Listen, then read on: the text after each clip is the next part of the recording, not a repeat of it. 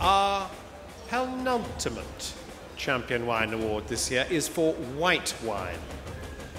Here's a bit of a recap. From Argentina, Amalaya Blanco de Corte 2013, Bodega Amalaya.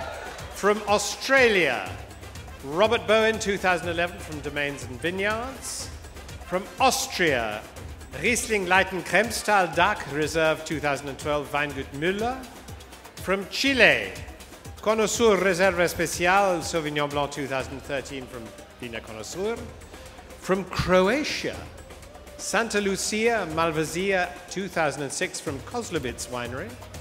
From France, Corton Chalmagne Grand Cru 2011 from Domaine de la Bougerie. From Germany, Eschendorf am Lumpen Riesling Großes Gewächs 2012 from Weingut Horst Sauer.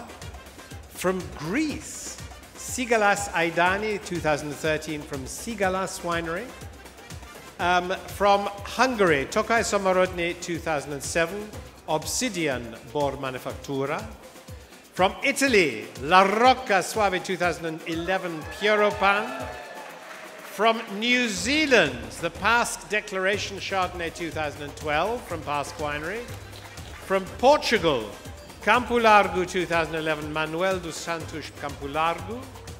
From South Africa, Constancia Glen 2, 2013 from Constancia Glen.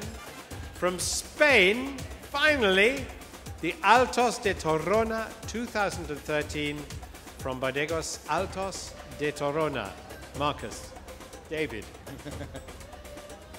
And the winner is Campolargo 2011, Manuel dos Santos Campolargo.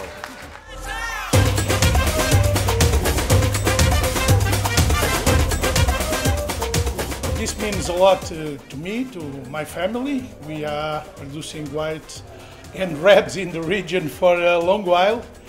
I am the fourth generation, and this means a lot, of course, for us.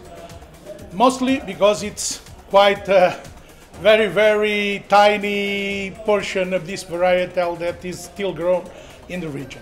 So for the region, it is very important. Because by rather, I think, has a lot to show, and well, it's showing.